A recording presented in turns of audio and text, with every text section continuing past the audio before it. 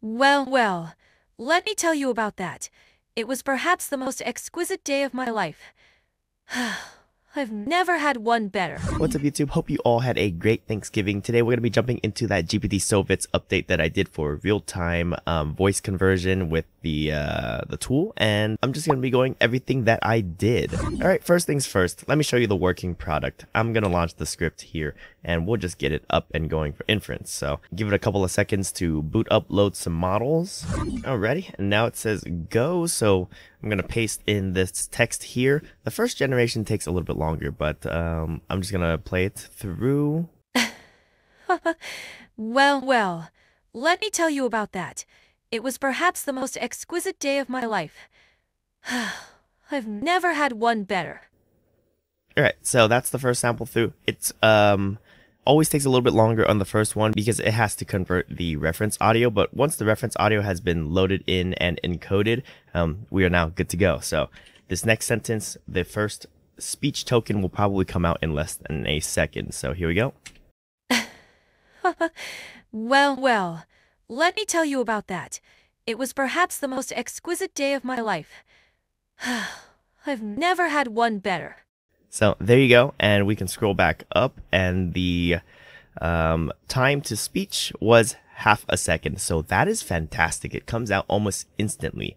However, you may have noticed that there is a little bit of an issue where you can hear where the chunks are being, or I guess just kind of like a choppiness, and that is because the chunks are being appended one after the other inside of some type of queue, and I'm still working through that issue right now, and I'm running into some troubles with that, so I'll talk about that a little bit later.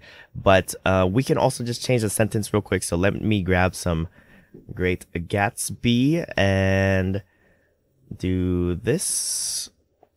And you'll see that even if I change the sentence, the inference speed is going to stay the same. So we're going to put that in there and then click enter. He didn't say any more, but we've always been unusually communicative in a reserved way, and I understood that he meant a great deal more than that. In consequence, I'm inclined to reserve all judgments, a habit that has opened up many curious natures to me and also made me the victim of not a few veteran bores.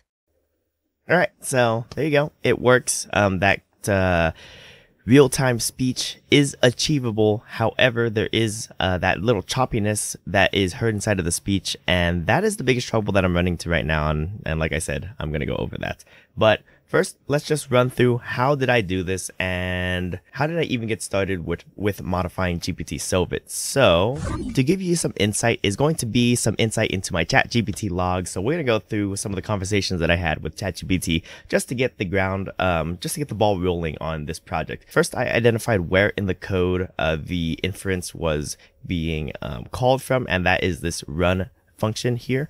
And the easiest way that I do that is that I just run the code and I step through it, and that's where I find out that it's that some type of run function. And I usually do that by just finding working code in the repository first, breaking that down, and then yeah, so did that just to kind of help me understand how this function is working, and got some inputs back. And now I'm starting to formulate kind of how I want to go through and modify and build this, kind of how I see how it might be possible. So now I wanted to ask if it would be able to be streamed, and I don't think it gave me a satisfactory answer here. It kind of just read what was in the code. I kind of knew that I would have to give the direction to ChatGPT. It's not going to figure it out for me in this case. And so I started doing a little bit more investigation. So figuring out which part of the code is taking the longest. So manually timing some of this. And I found the section that took the longest. And so now my thought process for this is, well, now we've got to figure out how we can make that faster, how we can break that down and get some streaming in there.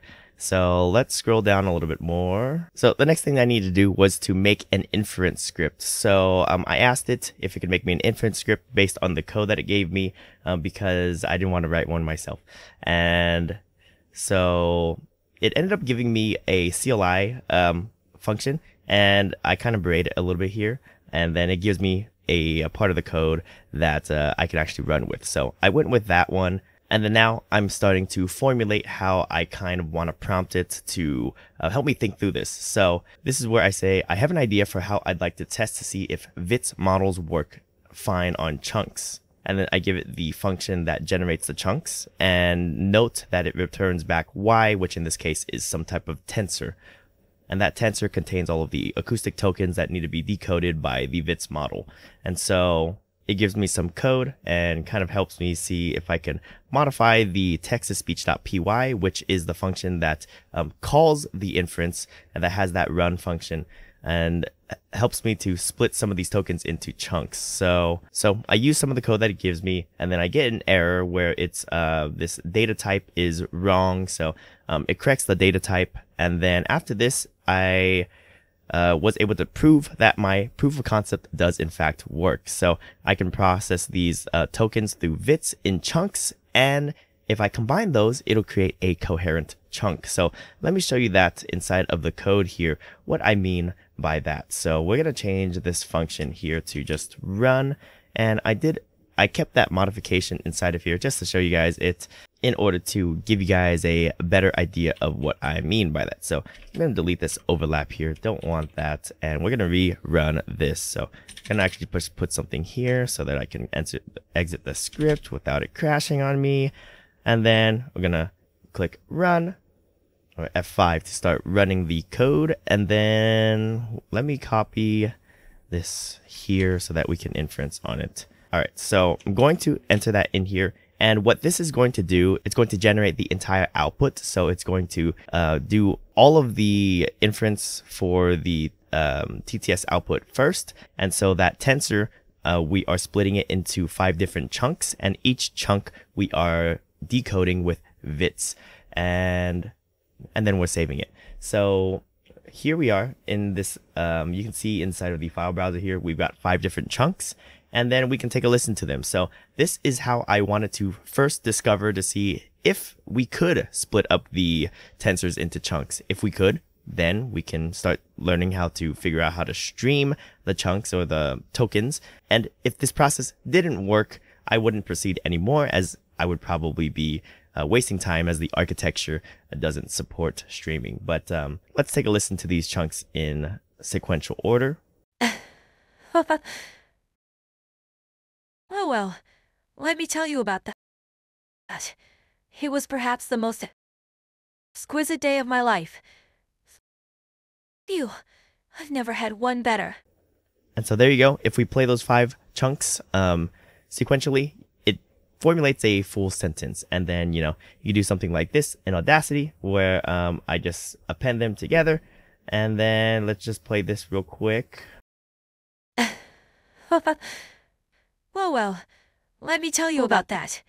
It was perhaps the most exquisite day of my life. Phew, I've never had one better. Alrighty, so there you go. If we concatenate all of them and kind of overlap them and put them into, or just play them sequentially, it creates a full sentence. And you might have noticed that it does sound a little bit different at like these areas. There are some overlaps, and that's what I was playing with a little bit later because of another thought process that I was thinking through. But the proof of concept was proven. We can take the tokens that are being processed, chunk them, and then process those chunks in VITS while the other tokens are being generated, which is how we ended up with the generation model. So yeah, after I proved that, I worked with ChatGPT to help me make this generator function so that we can get those tokens processed in chunks. And so if we just modify this once again to go into run generator, that is what is happening here. So what I'm going to do now is I'm going to step through the code so that you can get a better idea on what is happening. So here we are going to put a breakpoint there, and then we are going to run the code. Alrighty, so I'm going to run this, and then it's going to run until that first breakpoint. So here you can see it generated 27 tokens first, and now that those tokens have been chunked into a piece that I want to process, and so we can continue running until the next breakpoint, which will read this part of the sentence out first. So there's that first chunk. We'll run once more. Well. And then we'll do it one more time. Well, And then if we just continue a few more times, it'll read out the entire sentence. So there are a couple of issues with this implementation. So the streaming works, but you can hear a little bit of choppiness inside of the text. And that's because the tokens are being processed in chunks, and those chunks are being put into some type of queue, one after the other. And it's similar to let's say you just have like a Hershey's chocolate bar, for example, and then you split it up into the chunks, and then you put those chunks side by side to formulate that chocolate bar once again.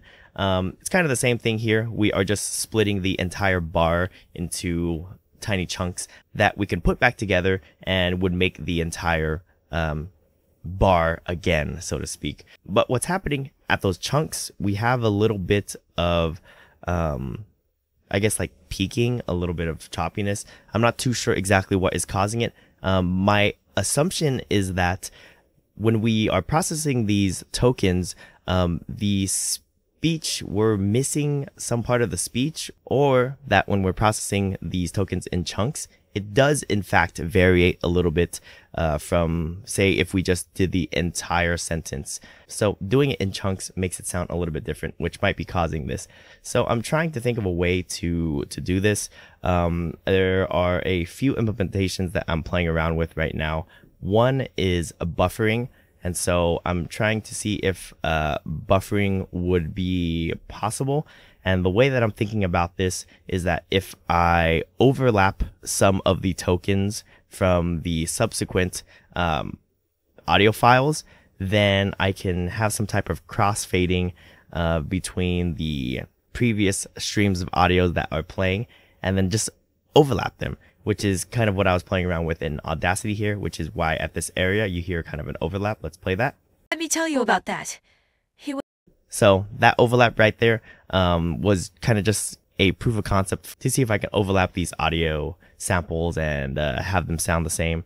So I'm still working through this. If anyone's done this before and has any ideas, please let me know. That would be great. But currently working through this buffer to see if this would work.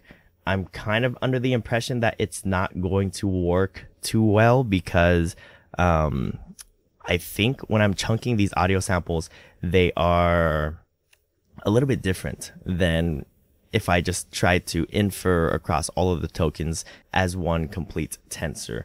Now, one other thing that I can do that doesn't require me to have some type of buffer and some type of buffer that I modify due to these overlaps would be to just increase the accumulation amount here. So if I increase this to something like 100 and we go ahead and go back into the inference script, what this is going to do is it's going to wait a little longer to accumulate more tokens to return back. So in this case, it's going to return 100 tokens back from the GPT model generating, and then it'll just process those. And so there will be less cuts in the audio. And so this might be something that I can go with because it doesn't increase too much delay. Hey, let's listen to this real quick. So the first one just finished, and I'm going to show you guys the second because that's going to give a more accurate analysis of the time to speech for the first sample. So let's go ahead and run that. Well, let me tell you about that. It was perhaps the most exquisite day of my life. I've never had one better.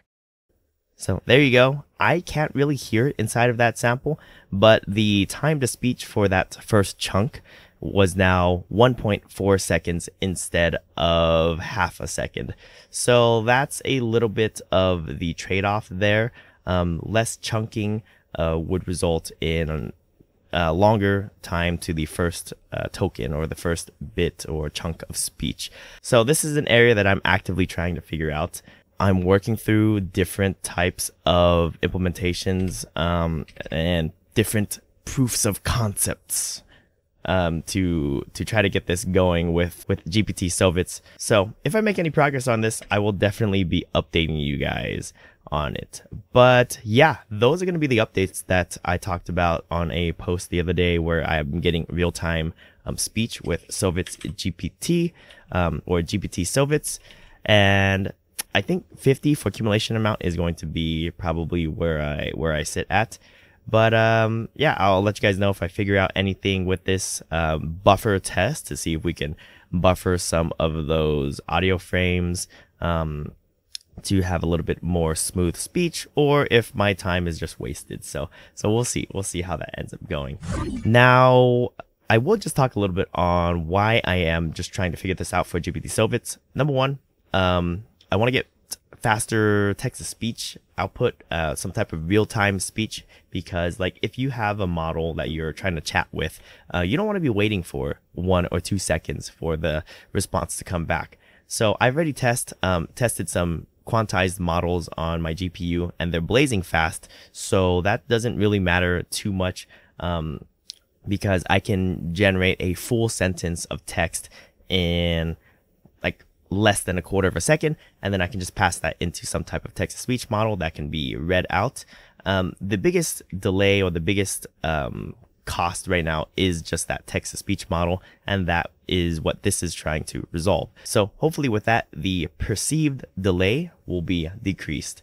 And I think that touches into a little bit on what else that I am trying to work on. I'd like to jump back into that Vivi project that I was working on before, which is the AI VTuber thing, because I just think it's cool. So I was watching a little bit of Neurosama. If you guys know what Neurosama is an AI VTuber that's taken Twitch by storm recently. And I was just watching some of Neurosama and Beetle, and just trying to piece together like what types of models are being used there, and how is their delay so low. So the text-to-speech model is, I don't think Beetle's text-to-speech model is anything too complicated. It might be something very light on the system. I don't think he's running anything state of the art for the speech model. I could be corrected. I haven't listened to enough Neurosama samples to kind of guess what TTS engine it might be. Maybe it's just VITS or something even simpler. The big thing that stood out to me is that the delay between the speech of Beetle and then like the speech of Neurosama is super small. I'm genuinely shocked you haven't just screwed the radiator in yet. I don't know why you doubt me. There's absolutely no way the GPU is going to fit. It's gonna fit. Please just screw it in properly. I physically cannot bear this much longer. Okay, wait. And that wouldn't be able to be achieved with any of the text-to-speech models that I use at the current moment. Maybe Tortoise, or maybe XTTS, because XTTS is kind of the same autoregressive workflow. So you got your autoregressive model that creates tokens, and that can be streamed and then decoded.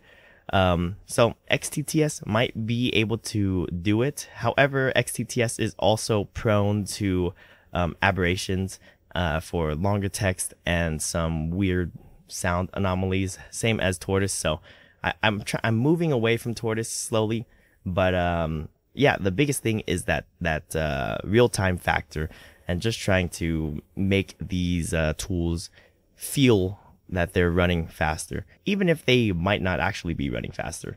It's just a perceived speed increase.